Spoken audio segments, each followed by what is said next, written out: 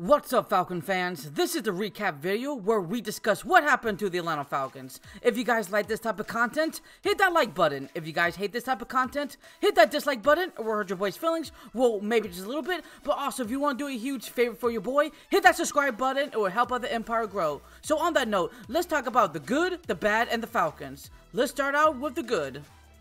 First off, Younghoe Koo, 4 for 4. The longest was 54, and he was 100% accurate, even with the extra points. And Bradley Pinion did his thing, so much love for those guys. And then, you know what? Taylor Heinicke did the best that he was given when it comes to the play calling. Obviously, he's not the offensive coordinator. Obviously, he's not the head coach, so he can't just decide to change the play calls if he doesn't like them. He just has to follow it through like a soldier. And for that aspect, he did a pretty good job. Now, yes, did he overthrow some? Yes, but of course, at the same time, he was getting pressured, and a lot of the coverages that he was hoping to get weren't really wide open to our wide receivers or tight end. But I did like the connection to Jonnu Smith, Kadarius Hodge, and Kyle Pitts, where all of them got over 50-plus yardage. Jonnu Smith got that 60-long touchdown guaranteed reception, so I'm very happy about that. But when it comes to the defense side of the ball, I thought they did a good job in creating turnovers. I also thought they did an excellent job in getting after the quarterback 4 times,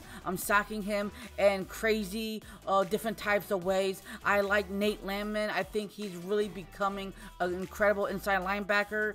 David Otamata definitely, was a great pickup when the Saints didn't pick him up. So it just shows you how much an enforcer and a punisher he truly is for our interior line. And then, Calais Campbell, even though he's old, 37, he doesn't act like that. So great job to getting us that safety. But on that note, let's talk about the bad. Side note here, I just rewatched the game, and I am currently recording on 1:38 a.m. in the morning. Because I just can't go to bed, unfortunately. So let's just talk about a couple of bad things that I wrote down here on my notes. Let's talk about Taylor Heinicke's drive. Now, like I said about my good, I thought he did some incredible play call. But here's something that is inadequate for Arthur Smith when it comes to third down conversions. It is garbage. It is just terrible. I don't know how. And I'm going to try not to yell and complain, because out of the third down conversions, right, we had 18 and we collected 10 first downs. So why did the Atlanta Falcons had struggling converting third down efficiency? Well, let me just give you a couple examples. In the first drive, Heinicke, he was on third down and 14. Did not convert the first down because he threw it away because there was no open man. And the second drive, Heinicke on third down, it was 7. Incomplete. He threw it too high to number 8. So in the third drive, Heinicke threw it, third and 3. It was incomplete. He threw it too high to number 12. And so, let's just say in the 6th drive, Heinicke was at third and 10. It was incomplete. He overthrew it to number 15. And, we'll just do the 7th drive. And I wrote down here on my list where Heinicke threw it third and 16, incomplete. Yeah, and then, on another drive, at that point, I got tired of it. Heinicke was third and 8, incomplete, and threw it to number 15. But it was just no match because they didn't see eye to eye. So why am I saying this? It is hard to get a first down when you are third and 10, third and 7, third and 16, third and 8, and sometimes third and 3. It depends on the situation, right? Now, Heinicke did some 3 or 5 times when he was on third down conversions. He did it pretty good when they're on the 10 line yard, right? So, but that means he cannot be consistent enough to constantly give you first down where you're in these predicament, long yardage. It just isn't built for success. And to be a great offensive coordinator, hell, to be even a greater, I don't know if that's a word, head coach, you gotta give your guys opportunity to get easy yardage so it'd be easier for them to convert if you ever have the possibility to go third down, right?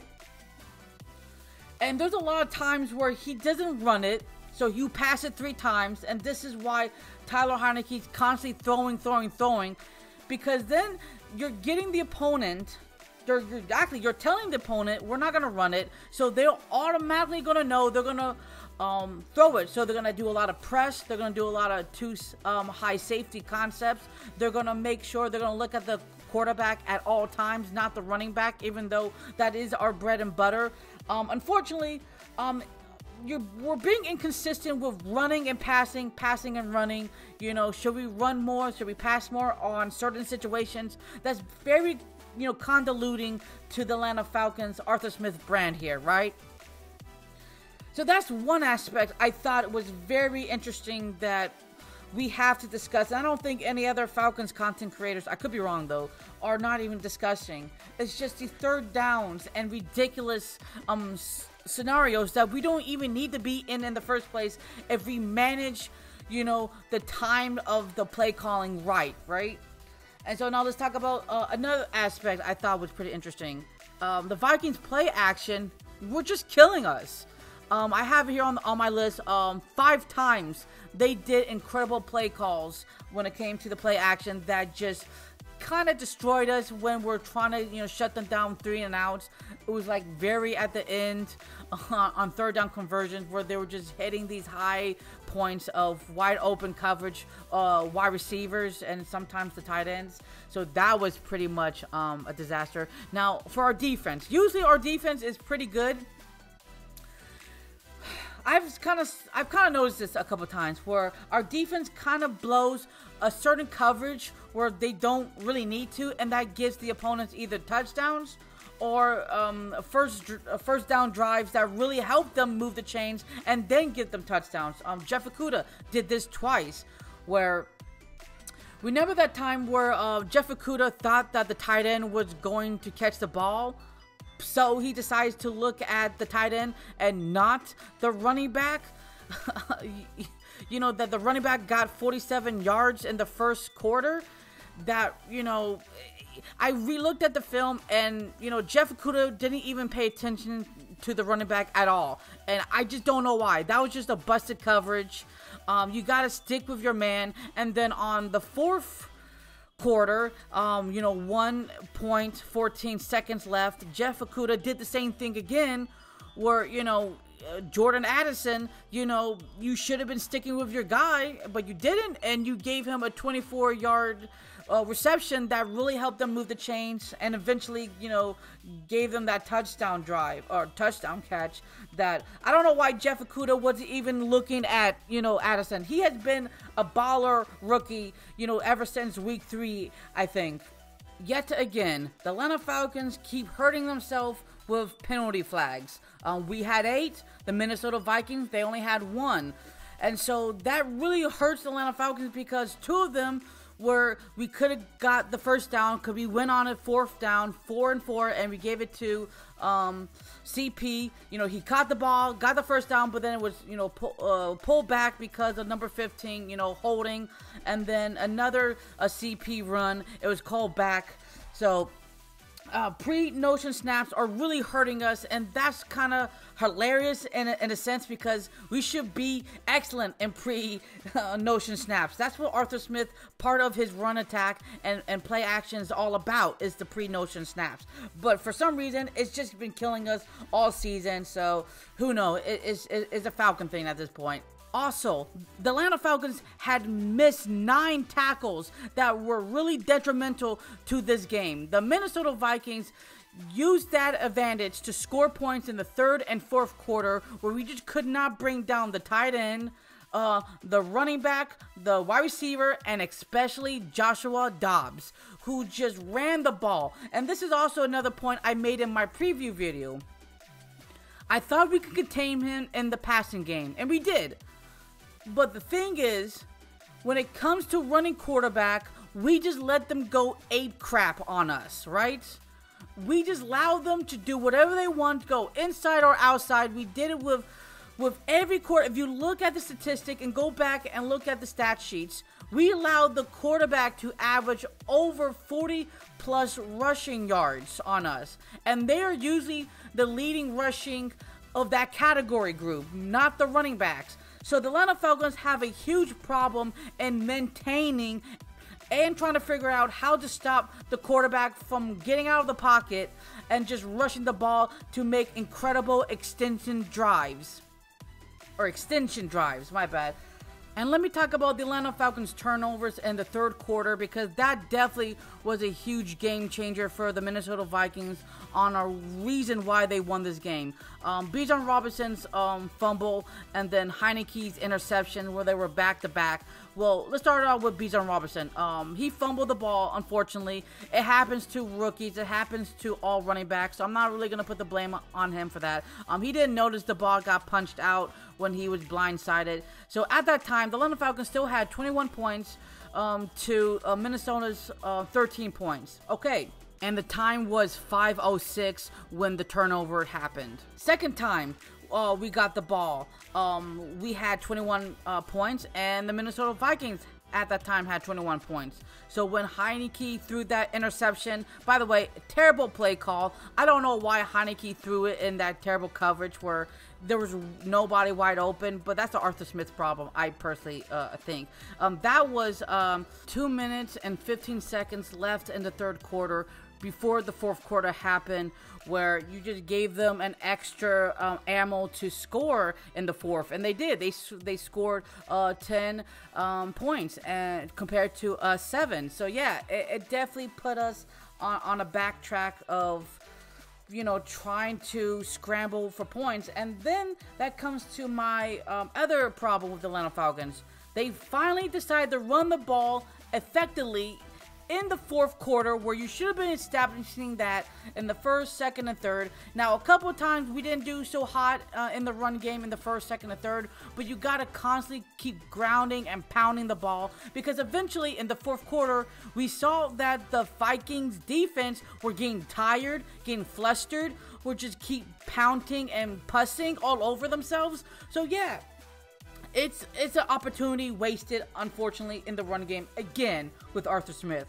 I have so many other things we can talk about and discuss in full grand 1 hour detailed documentary about this, but I don't want to bore you guys. So I want to talk about one more thing about Arthur Smith play calling and understanding, you know, the timing and the situation that we're dealt with. And that comes in the fourth quarter with Tyler Allgeier's rushing touchdown, right? With all the problems against the Minnesota Vikings, the Atlanta Falcons still could have won this game, because we still had the golden goose that lays the golden eggs for us with time clock management and stalling the clock if we did it properly. Because before Tyler Allgeier scored that touchdown that gave us 7 points, we had 21, right? And they had 24. Okay, so we take that into consideration. If we just move the chain, and we did that pretty good until we got first down and we had 3 minutes left and 6 seconds on the clock, we gave the ball to Tyler Allgeier, who ran the first down. I would prefer to get 5 or 6 yards, you know, and then let the Minnesota Vikings burn a first time out, but they didn't do that. Instead, you know, Tyler Allgeier ran the first down mark. Okay. Second attempt of running the ball, right? We had 2 minutes left and 18 seconds before we snapped the ball. Tyler Allgeier got a couple of yardage, and then the Minnesota Vikings used their first timeouts. Okay, now the Minnesota Vikings have 2 timeouts. Okay, so the third attempt on this drive, it was second and goal, and we had 2 minutes and 13 seconds left on the clock, and that's where Tyler Allgeier scored a touchdown. Now, this is very conflicted because it's hard to get a touchdown, because you don't know if you just keep stalling, you may not get a touchdown, and you're probably right. It's a 50-50 chance. Probably for us, we probably want to get it because, you know, Arthur Smith doesn't like, you know, running the ball in the red zone for some reason. But that's beside the point. The whole point is, you clearly gave the Minnesota Vikings 3 timeouts because of the, the 2-minute warning. So they have an extra, time clock, stamping, whatever you want to call it right now, because I'm blind-minded over here. So yeah, you gave them 2 minutes of a drive where they can just give you or give us incredible play calling where they don't have to force it to go deep. You understand how that feels? This has happened to the Atlanta Falcons when you score too early. It's basically like the Detroit Lions, and it's basically like week 1 last year against the New Orleans Saints, where you gave them enough time for them to articulate and calculate where they need to go on specific turn points on a dime piece, where they can throw it perfectly without having to just put pressure on the quarterback. That's it's one of those things that Arthur Smith, I don't understand why, and I'm sorry, I'm getting mad. I don't understand why Arthur Smith just cannot learn that from week 1 to week 8 or week 9 at this point in juncture. It is just mind-boggling how he cannot lead, how he cannot command a field, understand the situation, and I think he does, because I mean, I'm not a play caller for the NFL, so who the hell am I to criticize him? But Whitey ain't acting like he should be acting, right? It's just one of those things I just don't understand, and I probably will never understand. So, on that note, let's talk about the Falcons. First off, congratulations to the Minnesota Vikings and their organization and their fan base, because they clearly wanted to win this game. It's just been plastered all over. We don't need to go over Joshua Dobson's, they got him last week, in the building, and it just makes the Atlanta Falcons look stupid, embarrassed. Like we're not a sophisticated organization, and for Arthur Smith, that's what it feels like. We're back in the caveman days, those SpongeBob and Patrick caveman days. I'm worried about this team. I'm really worried about this team. All this hype, it doesn't mean nothing. It's all a bunch of shenanigans at this point. This is really telling for next week against Arizona Cardinals, who are 1-8. And if we can't beat them fashionably, Arthur Smith got to go. I was advocating for him to stay in Atlanta for 2 more years if we had a good season this year, because I thought he needs to take time. Rome was not built in a day. That was my mantra. But screw me, because clearly I don't understand why Arthur Smith is deep progressing, not aggressing. Or progressing. I don't know. The English language is really butchering me over here. Just trying to figure out why Arthur Smith is so enamored of losing. But, it is what it is at this point. So, hopefully there'll be brighter futures for the Atlanta Falcons. But until Arthur Smith is either his play callings is someone else's job, or he's just out, I don't think the Atlanta Falcons are going to have a great season this year, unfortunately. So, yeah, depressing. But I still love my Atlanta Falcons to the day I die. Believe that. So on that note, if you guys lasted this long to the very end of the video, thank you so much for taking your own personal time and day to watch these Falcon content videos. I like making videos for you guys. So, here's more on the screen if you guys are interested in it. So, what do Falcons do? Rise up. Until the next episode, show love and peace to the world, and peace.